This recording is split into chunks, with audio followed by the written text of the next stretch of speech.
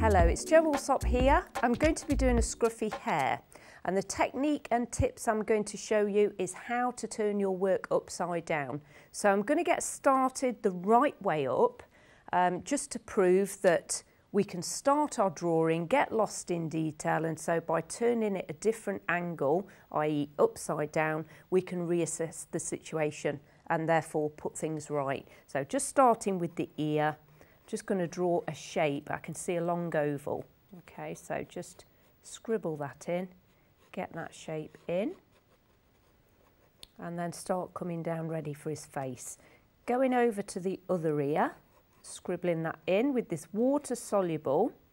It's a Stabilo and it's going to dissipate when I wash it, so I'll get these beautiful tones off it to get a little bit more values on this rather than just line. We'll have a little bit of line and wash and just do some scribbles off there.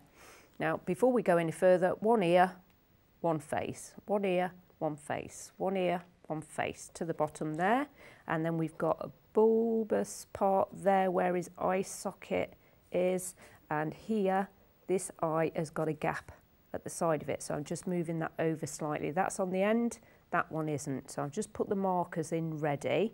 Coming down, we've got to go down to here, so I've got to make sure that we do a cheeky chops and curve it round slightly. That's the head, and that's not where the mouth is, obviously. To there is the mouth in here somewhere, okay, and the nose. And because he's at an angle, we've got to make sure that we move the nose over to where it is. So he's got loads of cheek one side, no cheek that side. Little gap at the eye side there, but not on that one. You can only see one little curve that way. So we're coming into the chin here and then back out with the pen. Make sure you get all the dark bits in ready. So if it's going to be really black in areas, you need to apply really black with the pen. So you're going over, you're scribbling over and over, and you're re-emphasising those black bits. So we'll pretend that we're further down, or we are further down, but we're going to turn it upside down so that we can see where we're going. So I've thrown a shape out there, a curve, and then we'll do some grasses and flowers off. Now what I'm going to do, he's got a little bit of his leg coming down. I'm not sure, you could guide up to his cheek, down to his leg, cheek to the leg like that. So then cheek to the leg, and it's coming over this way a little bit as if he sat in the grass, which he is, grass and flowers. And I'll do 3. 1, scrubby flowers. 2, very, very scruffy. And we've got another one going off and away up there into this corner. A few little spots on it. Okay, so we're having a look. He needs something going on here. So this is where after 5 minutes, 20 minutes, you might have got lost in the detail. So what I'm suggesting, and I often suggest to my students, is turn it upside down or turn it side on and just reassess the situation. So turning that upside down, put back in place, and then of course turning your piece that you're working from upside down as well. Now I can completely see certain shapes that I weren't able to see before because I was getting lost in the detail of where the eyes were. So now I'm going to look at the situation and just identify shapes. So I'm not looking at a face anymore, to be fair. I'm looking at dark areas, scribbly areas, dark areas, furry on his back, much darker. So I can do that. Down here, I can see loads more dark. Just gives you another perspective. You spot things by doing upside down that you wouldn't spot the right way up necessarily. So it just gives the eye that fresh, it's a fresh eye, just basically. Sometimes you can go around somebody's work and you can spot something straight away because you've got that fresh eye. And I think this does the same thing. It's just looking at it completely differently with that fresh eye, new shape. So I'm just going to re-emphasise all those bits that I'm seeing under the chin. It's quite dark, putting all these furry bits, and really around what's his face, obviously, is his nose, his eyes, his cheeks, all of that. I'm looking at the shapes and the depth of the pen that I need to get in. So just really, if you can't see the detail, you can't draw it. But having said that, if you see half a shape of an eye and a full eye, that's what you need to draw, because he's at an angle. So I need to look at this. I can actually see from here that this needs to come out a little bit. It's a bit, goes in too far. So if I just add that little touch more, the eye, I've got to be careful that I don't do too much detail, because it's just a semicircle, if you like, with eyelashes. There's dark areas up on his fur here, and then the eye is obviously, we've got to leave the gap. So we see that shape, it might be an oval, might be a circle, whatever you see with the gap, that's what we're going to draw. So I'm just putting in the shape, and I can do little bits of detail when I get him the right way up. So really emphasise dark, I can see there. Okay, dark here. Dark, dark, scribble over his back. Just make sure we've got those. We've got his leg in, and it gives me a better way of seeing it. Sometimes, because they're laminated, a lot of my pieces are laminated, I invite the learners to draw over it or just feel that shape like that, and then replicate that feel over to your piece of work, and you'll get that in. Okay, so I think, to be fair, if I throw some whiskers in different directions and they have loads of eyelashes, I would choose to do some of those. Let's do some of those with the micron. Now that's water soluble, okay, and this is not. So this is one that will resist the water, because what I want is, when I turn it the right way up, I'm going to just wash the pen and move it around to get these different tonal values. But there are elements of this that I won't want to move. I'm not going to do my signature upside down, that won't work at all. However, I can do some whiskers that won't move when I wet this piece of work, because this is the permanent pen. Okay, so I can definitely get the detail in now, knowing that there are certain things that will move, but certain things I don't want to move. So I'm giving him some little spots. I can do some more spots up here. Some will move like that, but these ones, if I do it with a different pen, they're not going to move. But as well, rather than just do this different pen up the top end, we clearly need to ensure that we push it in elsewhere, so that we've got some little pieces that stay. Okay, so working upside down.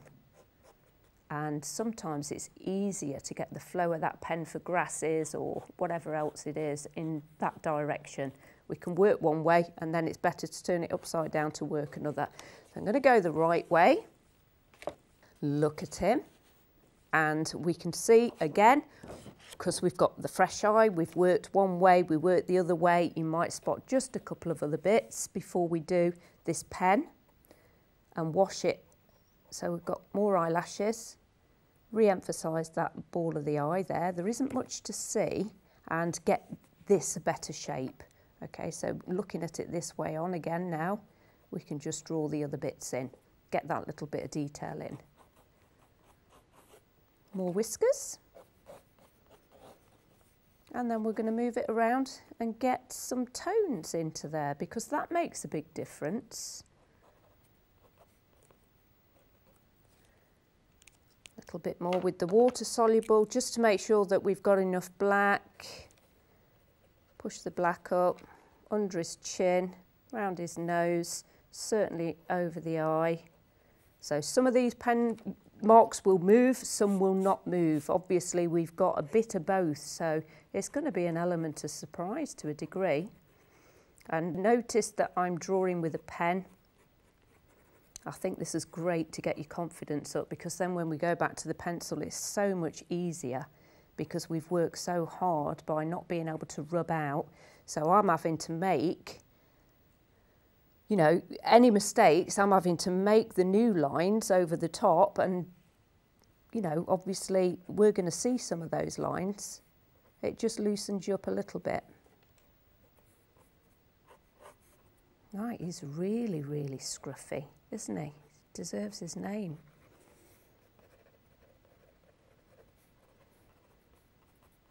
Top of the head, a little bit dark on there, and I think we're ready just to mix him up. All I'm going to do now is put the water on him.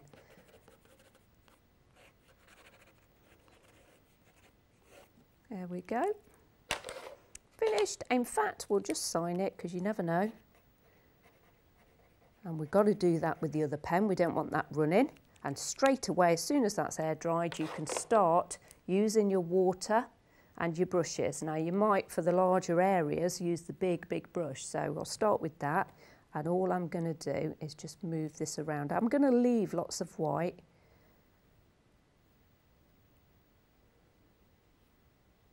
And do these grasses, look. Just mix that pen with the water and just get those shapes in. So it might be, again, for some of the detail, I'm going to reassess, turn him upside down again,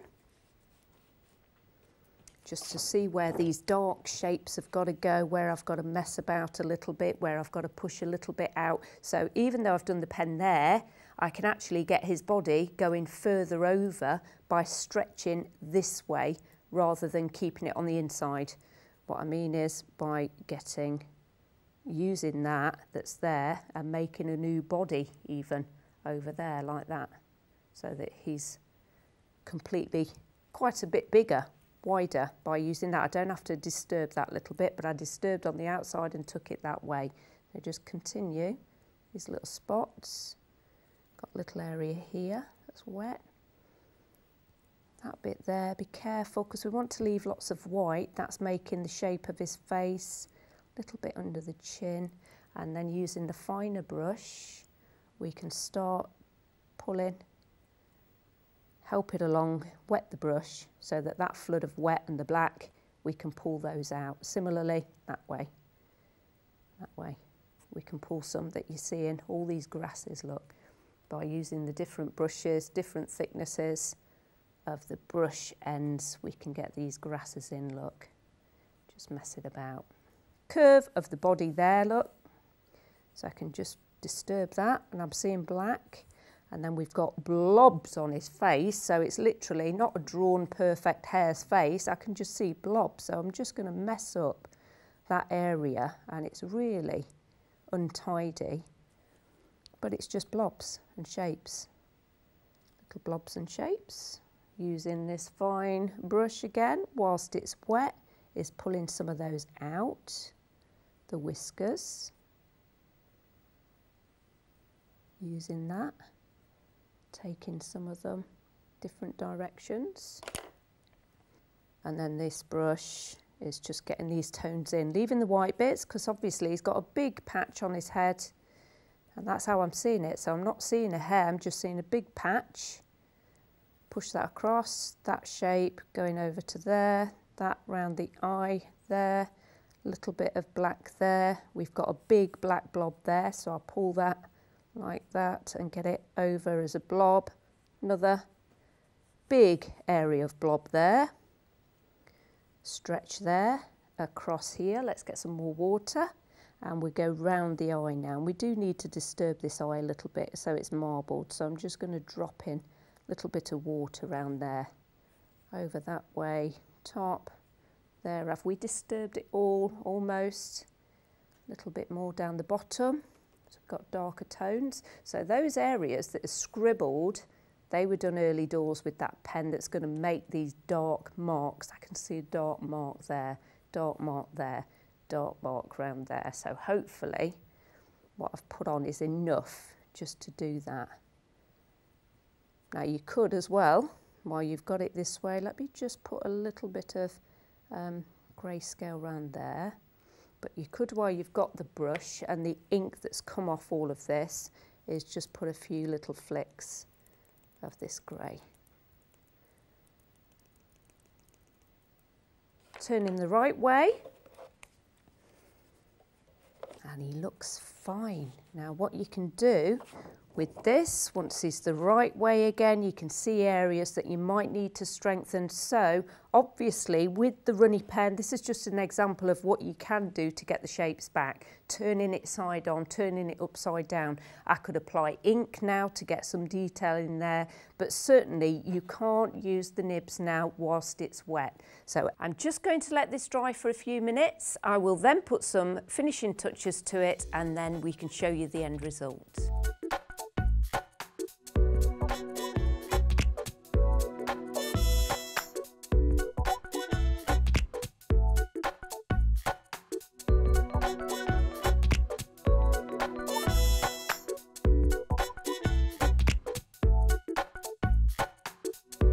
So there's our finished scruffy hair. Thank you so much for watching. I will see you all again soon.